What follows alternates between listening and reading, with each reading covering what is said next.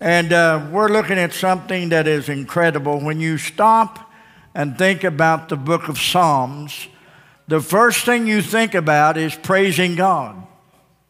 Now, I want you to understand before I read this psalm, it's Psalm 100, there's 5 verses. This psalm is not about praising God, although it says praise Him in it. But we need to understand that most psalms, if you read them, we kind of gather from reading them that it's nothing but praise. But that isn't true. The book of Psalms is filled with great knowledge and great power, and every emotion known to man is found in the book of Psalms. That's why music is so powerful. And we're going to look at some things tonight that will help you understand God giving us instruction to praise Him. You find the intensity, it intensifies from Psalm 100 to 150. It's almost to the end of Psalm 150. It's almost all praise Him, praise Him, praise Him. But I want to talk to you about what Psalm 100 is. It is a worship psalm. It is not a praise psalm. Although praise is mentioned, it is a worship psalm. It is how God expects us to approach Him in worship. So I want you to stand with me and turn in your Bibles to the middle of your Bible, the book of Psalm. We're going to read 5 verses. Then I'm going to share some things with you that will help you understand. I'm sure you've read Psalm 100 and you've thought, wow, this is just about praising God. But I want to make some observations, verse 1 through 5. How many of you found it? Say amen. There's 5 verses, so God's given us a high five here. It says, make a joyful noise unto the Lord, all ye lands, or all nations. Serve the Lord with gladness. Come before His presence with singing. Know ye that the Lord, He is God. It is He that has made us, and not we ourselves. We're not self-made men or self-made women. If you are, you're pitiful. We are His people and the sheep of His pasture. Enter into His gates with thanksgiving and into His courts with praise. Be thankful unto Him and bless His name. For the Lord is good, His mercy is everlasting, and His truth endureth to all generations. I want to hear someone shout, all generations. We're going to hook into that toward the end of the message, but I want to talk about a worship psalm. You may be seated. Just reading these 5 verses, we think, well, it's just talking about praising God. But we need to understand that some psalms is about serving God. Some of the psalms is about Him, about God. Some of the psalms is about His mighty works. Some psalms is about our feeling and our weaknesses, our disappointments. Some psalms is about worship. Other psalms is about judgment. Some psalms is about prophecy, and other psalms is about repentance. Some psalms is about God's word, and some psalms is about our fears and our depressions. Some psalms is about angels and prophets. Other psalms is about rejoicing. Some psalms is about help in trouble, and some psalms is about justice and mercy. There are many topics and many themes of the book of Psalms. But the one thing that we need to understand as we approach this Psalm 100, and it is a powerful psalm, it's about worshiping God. I used to always think it was about praising God. Well, you say, isn't praising God worship? Yes. But you just don't break into the king's chamber with a loud voice. You've got to enter in with worship. And it's important that we understand that. that we enter in with worship, that we learn to worship the Lord and praise God in the spirit of meekness and the spirit of hunger and thirst for the righteousness of God. Let me stop and say something about praising God. When you get to Psalm 150, it's almost praise Him, praise Him, praise Him, praise Him, because it intensifies. Now, I used to have a little bit of problem with why is God demanding that we praise Him? I'm thinking, you know, if I demanded that you always complimented me every time we came in, you'd say there's something terribly wrong with the pastor. He's got an ego that needs to go to intensive care. Hello. So God, when you read it and it looks like it's a command that you praise God, I need you to understand something about this praise. When the scripture intensifies that we praise God, He's not on an ego trip. He doesn't want everybody to get on their knees, praise God, praise God, praise God. God's not that way at all. What God is doing is He's inviting us to join in the praises of the universe toward God. He's inviting us to come and join the heavenly choir. He's inviting us to join the seraphims and the cherubims crying, holy, holy, holy, day and night. He's inviting us to join with the heavenly choir and the hundreds of millions of people gathered on the sea of glass, and they're worshiping God, and it's slapping back like claps of thunder back and forth to the universe, praising God, worshiping God. And God is not demanding praise out of you. God's saying you can join in, you can be a part of this, and I want you to be a part of the praising the Lord Jesus Christ. I want you to have a part in praising God. I hope that answered a little bit of your thoughts for a minute about praising God. By the way, before I go any further, I want to say I really did like that drummer tonight. Amen. I really enjoyed that drumming. Amen. That boy can do just about anything. I get on them drums, oh my.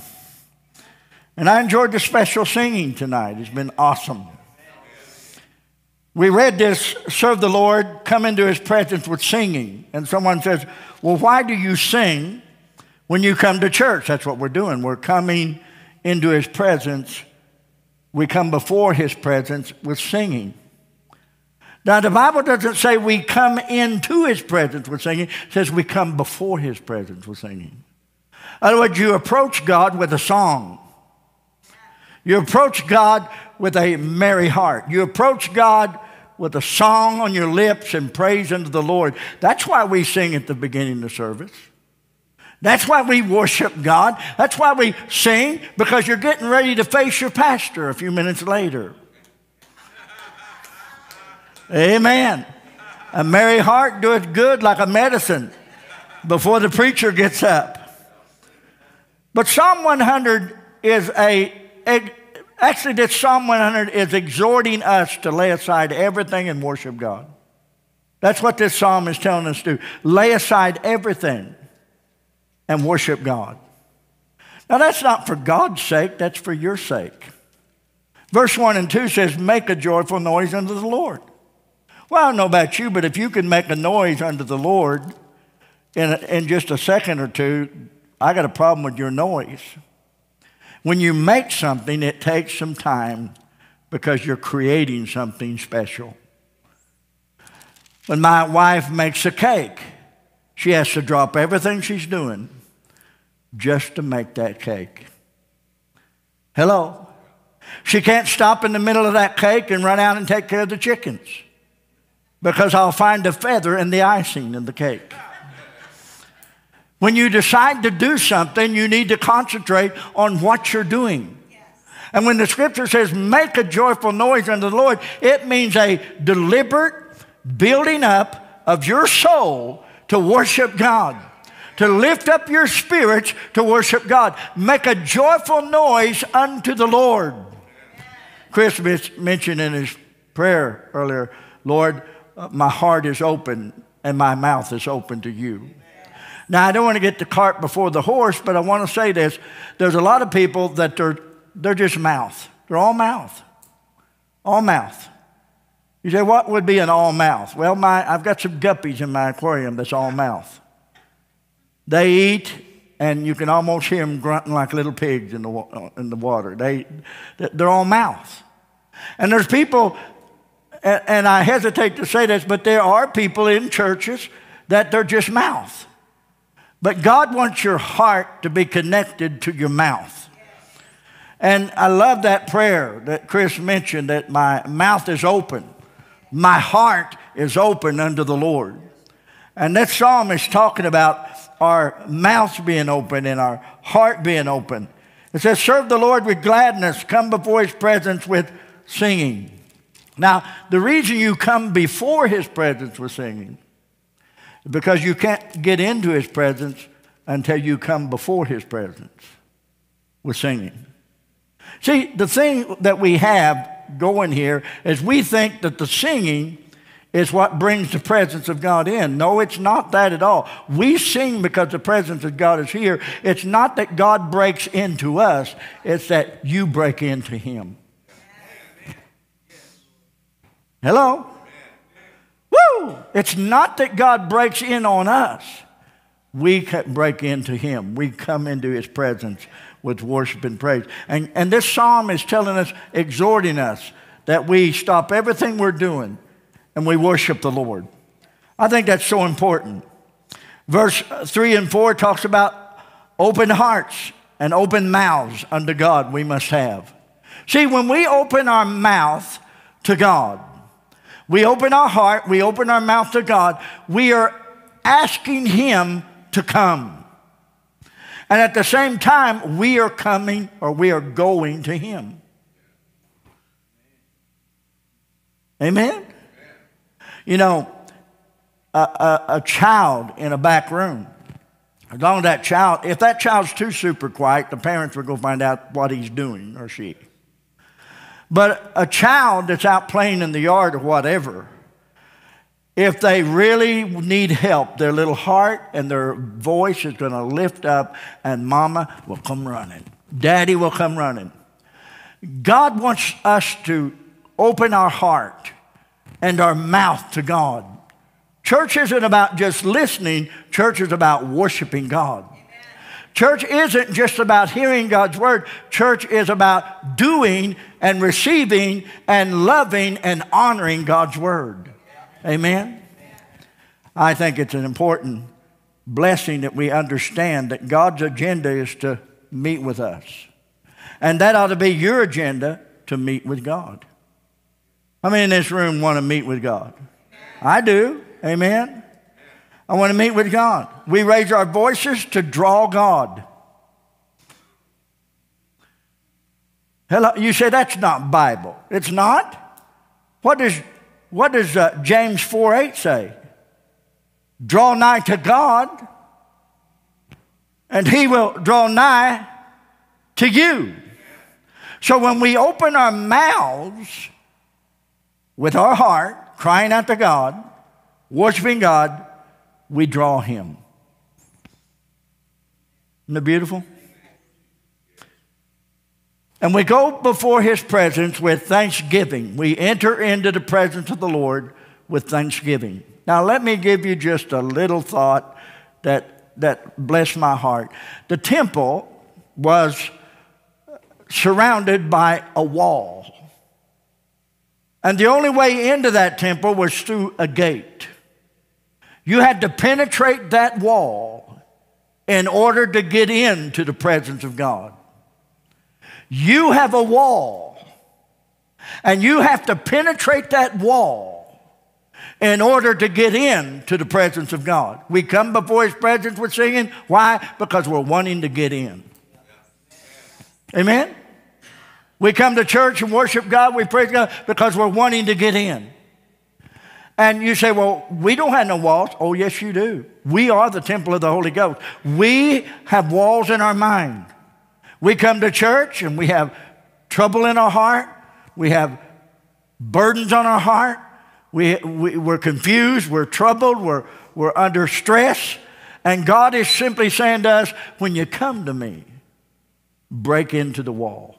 Not, by irreverency, but go through the gate. Break through the wall. Because when you break through the wall, through the gate, you enter into the very presence of God. Some of us need to break down the walls. Amen? Some folks are too afraid about someone seeing them raise your hand. You can't break down the wall because you're afraid someone will see you raise your hand. Hello? Well, if I raise my hand, somebody will see it. Yeah, that's how that works. We raise our hands to the Lord because God wants everybody in the room to see that you are not ashamed to worship the Lord. You say, well, do I have to raise my hand to worship the Lord? No, but you're going to be uncomfortable if that one you're sitting beside does. Amen? Hello? So I think that's silly. Do you really? A baby raises its hand because it wants mommy or daddy to pick it up. If a guy gets robbed in a back alley somewhere, he raises his hand so he don't get a bullet in his gut. It's submission. It's surrender. It's also wanting God to come. Amen? Draw nigh to God and he will what? Draw nigh to you. God is waiting on you. Amen? He's waiting on you to open your heart and your mouth to him. We raise our voices to draw him because God's agenda is to meet with us. We draw nigh to God. He draws nigh to us. Let me simply say this. When we open our hearts and our mouths to God, we need to realize that our heart is what believes and trusts. Notice it says in verse 3, know ye that the Lord, he is God. Isn't that good? Know ye. There's something you are supposed to know. That God is God. That's the thing that you and I must know. When we walk into this room and worship God, we must know that God is God. And it is he that made us. He's got every answer for our life. He made us and not we ourselves. We cannot take care of our own problems. We cannot be a self-made man. We cannot be a self-made woman. And by the way, you can't transition from a woman to a man either, or a man to a woman. I've seen that transition. It is disgusting. Amen. Hello? Well, this is Sunday night. I might as well just shuck the corn. Amen? I used to be afraid to shuck the corn for fear that some of my members would make corn liquor out of it. But anyway,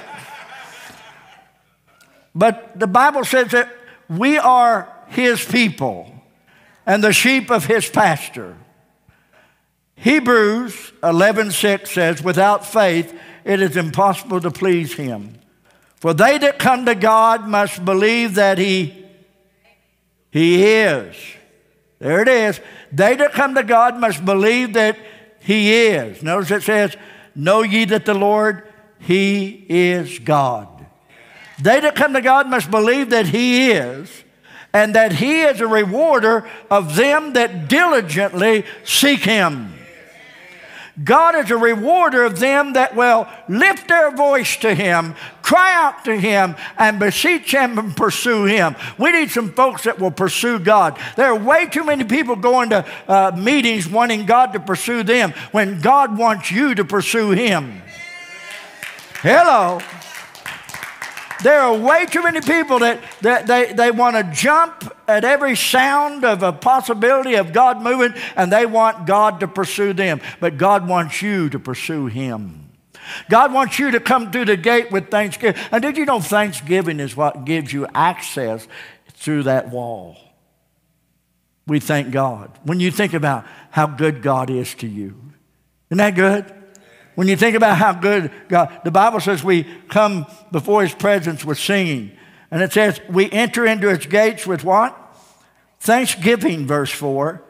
We enter his gates with thanksgiving, and into his courts, there's the word praise. But thanksgiving comes first. Hello? Be ye thankful unto him and bless his name. So I see that thanksgiving comes first, praise comes second, and thanksgiving comes again. God wants people to be thankful in their heart unto the Lord. So when we come to that wall, we be thankful unto the Lord. I want to say Jesus is my greatest reason for being thankful. Woo! Jesus is my greatest reason for being thankful.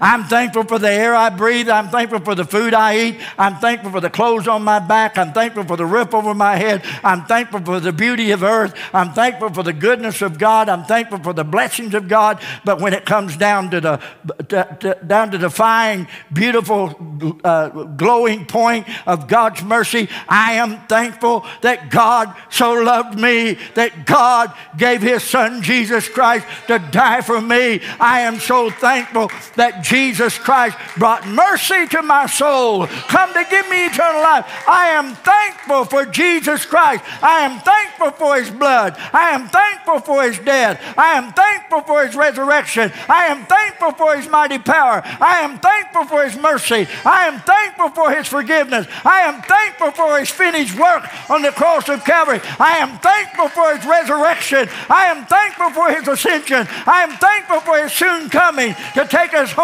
to be with him. I am thankful, thankful, thankful, thankful for Jesus Christ. Woo! Boy, when you do that, you can get into the presence of the Lord. Amen? Look at verse 5. I love this. For the Lord is good. His mercy is everlasting, and his truth endureth to all generations. I want to say right here that one of the bad indictments, one of the indictments on the church is we want to praise God, we want to sing, we want to come and hear the preaching of God's word, but way too many of us are living a life of unthankfulness. We're not thankful. We need to be thankful for everything that God's given us. See, we get sideways if things don't go our way. We think, well, God must not like me. I got news for you. If God didn't like you, you wouldn't be here. Hello? We think, well, my brother has it made. My brother, he does well. But look at me, I'm being cheated. Yeah, you are envious of what someone else has received in blessing. Let me say to every one of us, you better thank God you're not burning and charred, burnt over wrath of God sitting there. You better thank God that God has been good to you.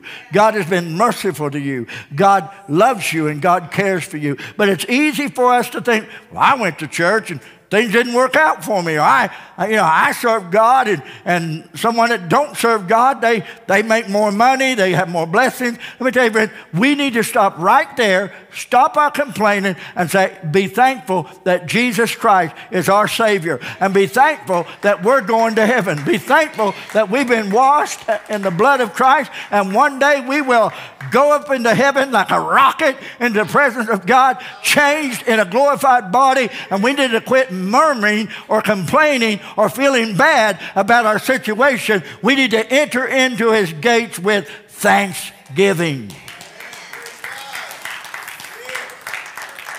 Woo! They asked some old people what they would do if they had to live their life over again. What would they change if they had to live life over again? They asked thousands and thousands of old people. Old people like Jimmy, old people like Don, old people like Chris Chris was a young guy when he first started coming to our church. He actually looked pretty good, but he's pitiful now. I'm just teasing.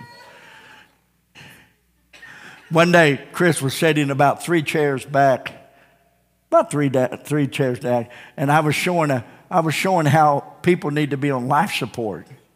I grabbed Chris. I went down there where Chris was. I grabbed him and dragged him out of his chair. I laid him on the floor, and I began to show CPR, pumping his chest. And Chris was looking up at me like, "What are you doing to me?"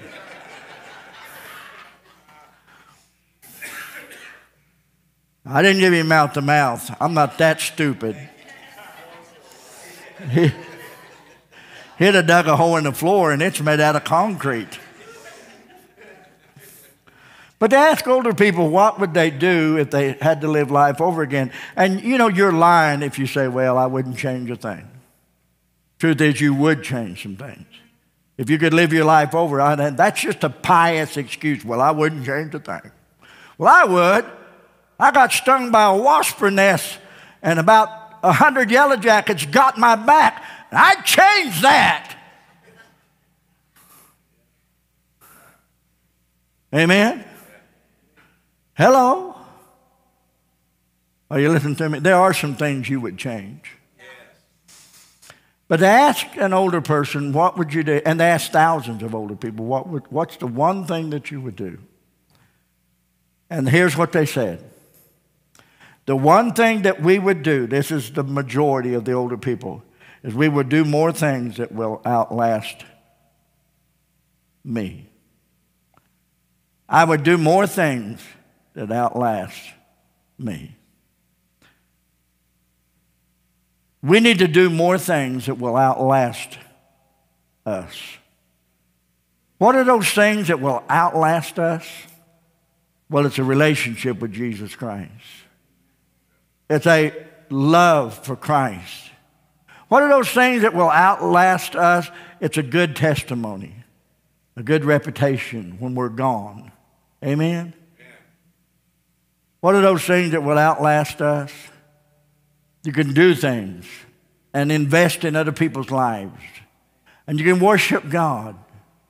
See, I learned a great truth a long time ago, that my prayers are being bottled up in heaven. I learned a great truth a long time ago. Not only is my tears recorded and bottled up in heaven, my prayers are there. And I don't even remember the things I prayed 20 years ago. Shoot, some of you have to ask, did we pray over our food yet? I mean, you prayed over your food 1 minute ago and you're saying, did we pray over our food yet? You say, how do you know that? I sit at that table. But our prayers are sent up to God. You understand your prayer is everlasting. Your prayer doesn't die. And you send up prayers to God. And I want you to know when we send up worship to God and we send up praise to the Lord, all that praise, and you find this in the book of Revelation, all that praise, all that worship that we send up to God is gathered around the throne of God, around the sea of glass, and all of our praises are gathering there, just waiting for you and I to get home. Isn't that wonderful? You know, I'd love, and I will in the future, catch up with my praise and worship. I'll be there. I sent a lot of prayers to the Lord. A lot of cries out to the Lord. I've sent a lot of things. And as I said Wednesday night, preachers get up and say, bless God, you'll be down in the back 40, bunch of chiggers in heaven, and there'll be an old log cabin there slapped together with a few 2x4s and a leaky roof and a hole in the porch, because that all you sent ahead was just warped lumber. All you sent ahead, listen to me, that is nonsense. We're all going to be equally blessed and equally happy, but the truth is we will not all be equally rewarded. And our prayers are sent up. So let me just give you a stirring right now. I hope you've been stirred already. This Psalm 100 is a worship song. It's worship. You say, well, I thought it was a praise song. No, it's a worship song because it tells us what to do. Let's look at it again as I come to a conclusion. This is a worship song. And I want to show you why I believe it's a worship song. Look at Psalm 100 again with me, and let's just walk through it. Psalm 100, just walking through it.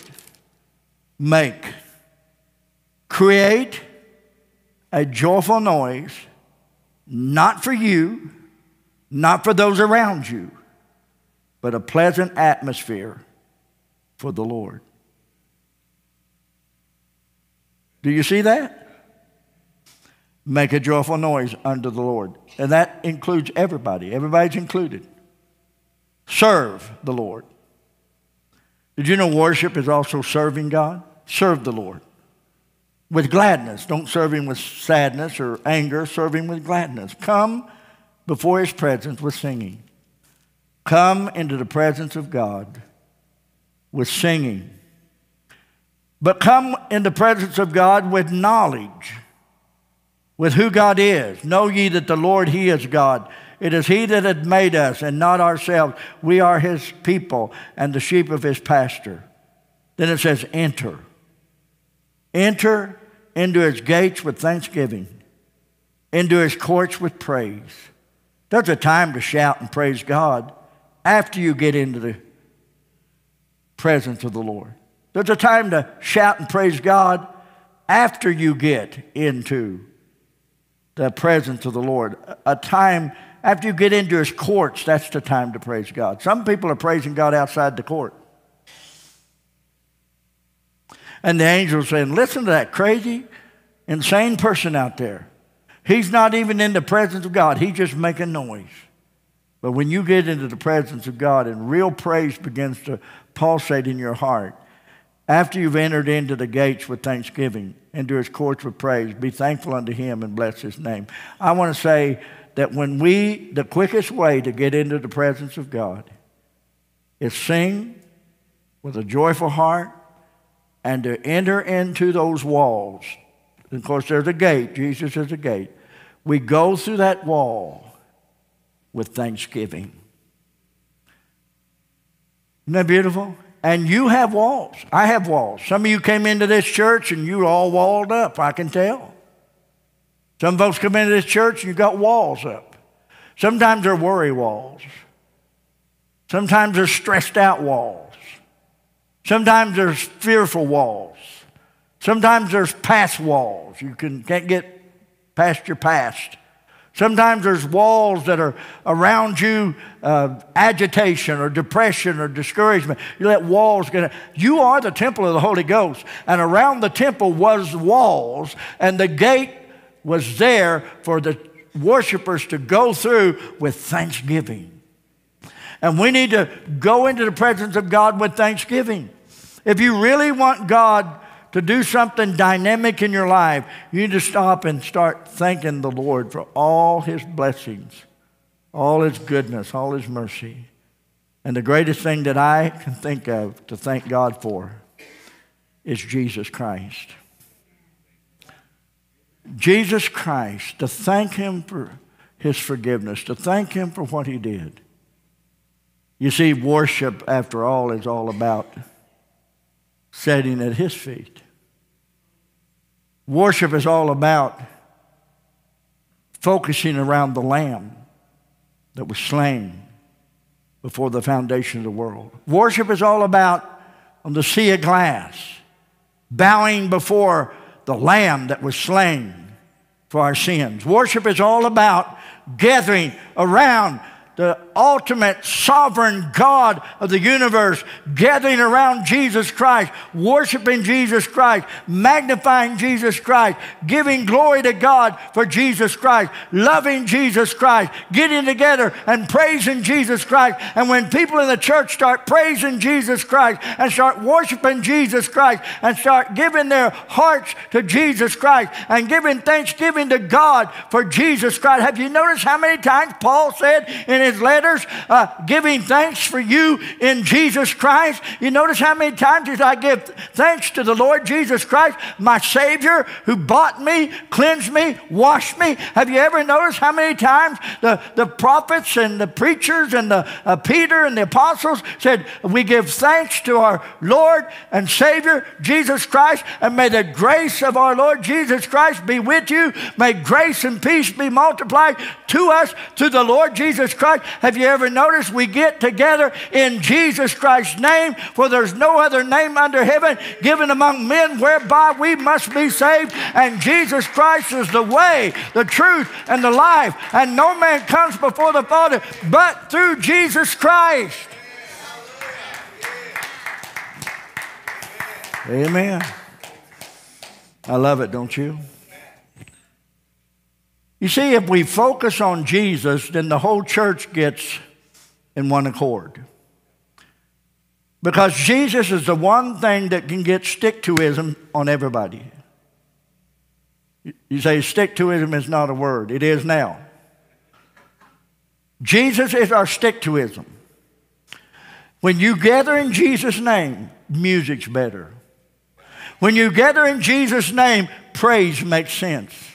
When you gather in Jesus' name, lives are changed. When you gather in Jesus' name, He'll be there. Because He said, if 2 or 3 gather together in my name, there will I be in the presence of them. When you gather in Jesus' name, there's a unity among us. There's a joy among us. There's a praise God among us. We're brothers and sisters in the Lord. I used to play baseball. And the number one object of baseball was the baseball. Write that down. That's the reason they call it baseball.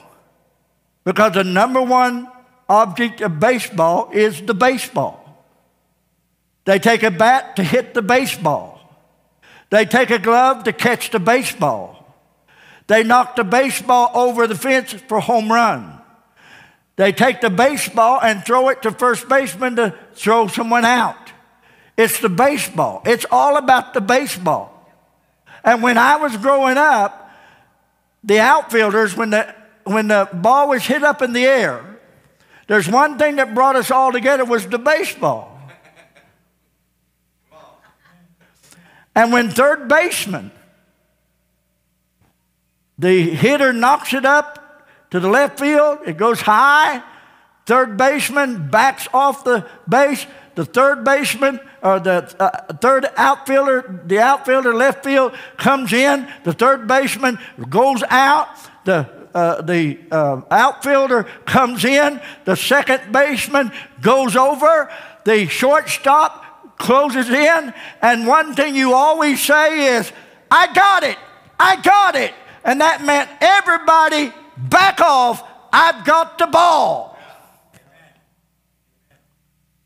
But if they don't hear you say, I got it, you're going to get it.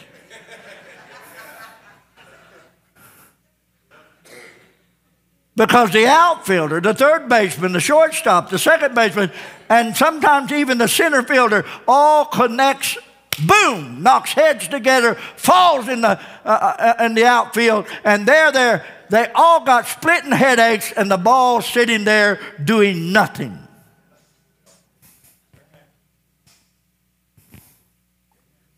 Amen? But living for Jesus isn't baseball. But we need to understand that Jesus is what brings us together. Amen? And everybody ought to shout, I got it. I got it. I got it. Come on, shout it. I got it. Come on, shout it. I got it. See, when you get it, people will leave you alone. When you get it, they'll know you got it. Amen? I got it.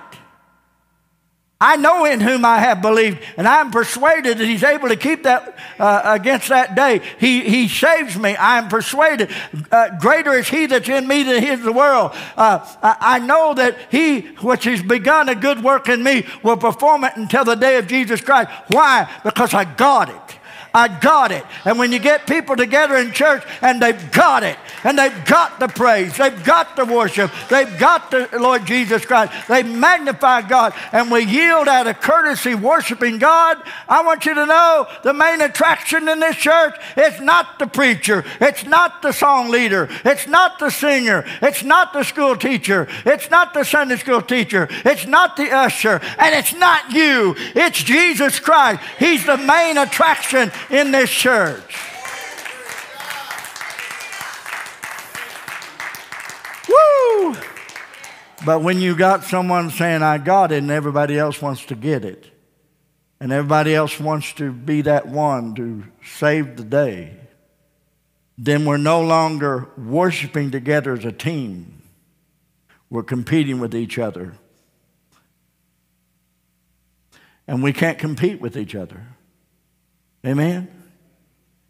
We've got to worship the Lord. We've got to magnify God. We can't compete with each other. We've got to walk together, love together. And that's what Psalm is about. The Psalm 100. It's about worship. It's about worship. It's not just about praise. It's about worship. It's about gathering and singing. It's about gathering and honoring God. It's about giving our all to Jesus Christ. It's about focusing on the Son of God. It's about worship. And when we worship, I'm going to give the church a challenge.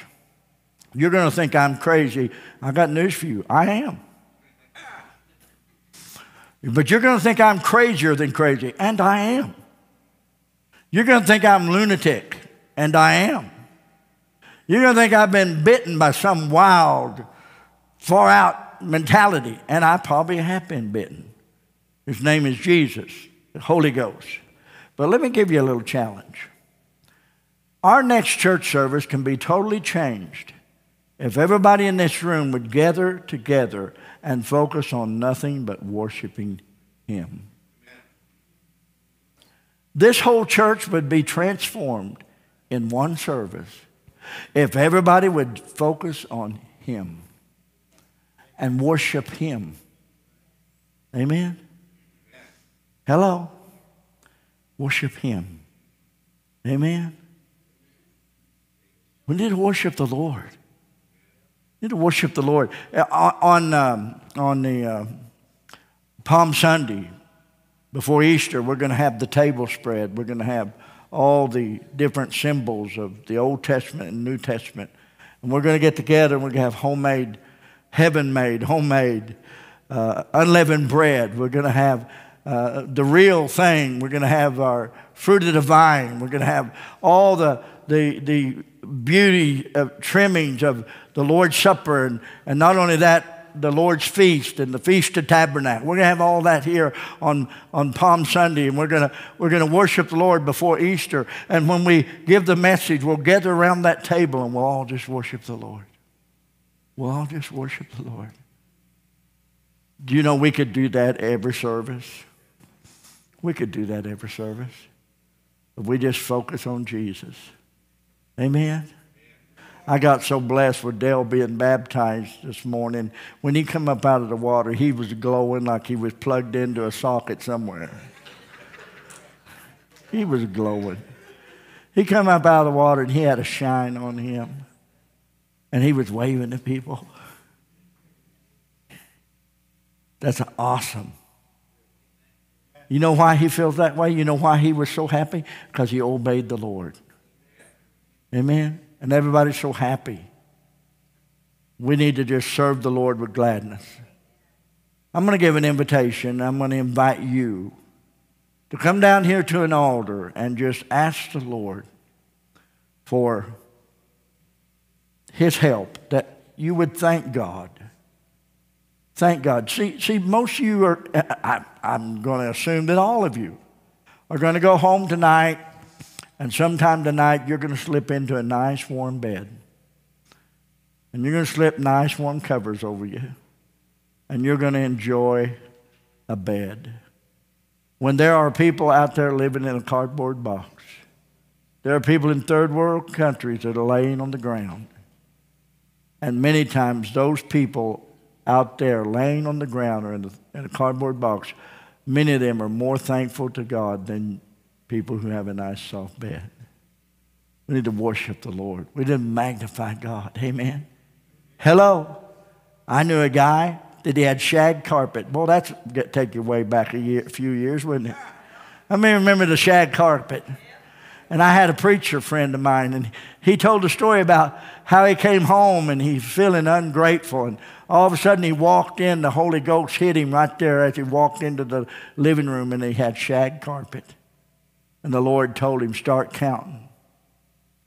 He said, counting what? He said, counting the shag carpet. And there he crawled on that shag carpet, counting every woven piece of carpet, and going, praise the Lord. Thank God for that little curl here. Thank God for that little piece of carpet there. Thank God. And he said, it suddenly dawned on me, I didn't like that shag carpet, but now it was the most beautiful thing in my home because I was thanking the Lord. Amen. Thanking the Lord. Are you forgiven of your sin? Man, you ought to be grateful. And Chris is going to sing a song, and we're going to ask you to worship the Lord. God's not commanding you. He's inviting you to join with that wonderful host of heaven to join in and worship God. Because while we worship God here, they worship God there. And we're part of a heavenly home. We're part of a heavenly people. Stand with me.